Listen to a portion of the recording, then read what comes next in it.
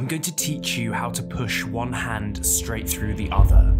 You can learn this trick in less than 30 seconds, so let's do it now. Follow along with me.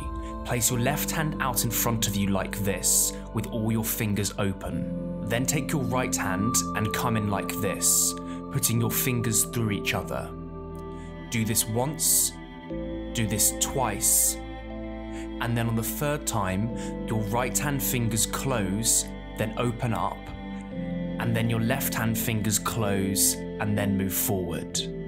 So again, your right hand comes in for the third time, your fingers close and then reopen, and then your left hand fingers close and move forward. At full speed, it looks as if your hands are going through each other. Subscribe for more amazing magic tricks.